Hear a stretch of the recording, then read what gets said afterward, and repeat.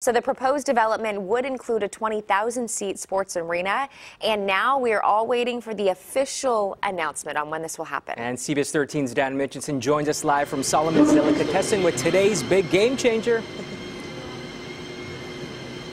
Hey, Dan. Yeah, good morning. We're here at Solomon's Delicatessen, and this is where they're going to do a kickoff breakfast right now. And they're inviting all the fans to come on down here. And Jamie Goldstein is the owner, and you're also an original season ticket holder of SAC FC. Absolutely, and very proud season ticket holder. We have not missed one home game since the very beginning, so this is a great honor for us.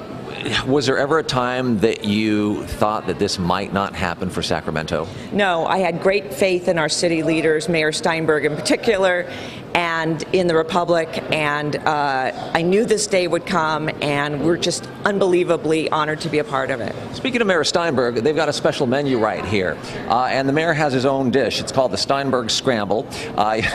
You also have some other dishes here. We have the Nagel Bagel, the Burkle, the Indomitable Meal, Beat Them All, loving this club, the Burkle, the soccer ball soup. And the goal! French fries topped with hot pastrami, sauteed onions, sauerkraut, and everything. That sounds really good, too.